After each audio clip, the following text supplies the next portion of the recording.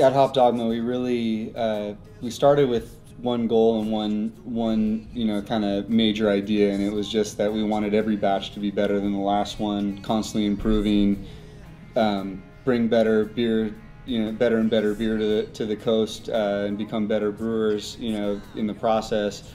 And I think we've done that. I mean, we've brewed over 80 beers in our first year and a half here. We've done just about every style that I can think of.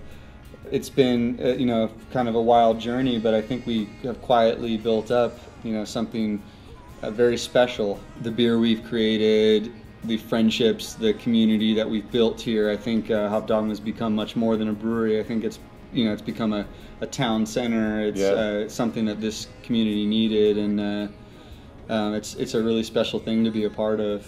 I think what grounded us in starting this was that Dan and I opened this place based on friendship and music and beer, and those are the same things that are reflected here all the time on a weekly basis when the locals come in and the visitors come in and they see the culture that has been developed here.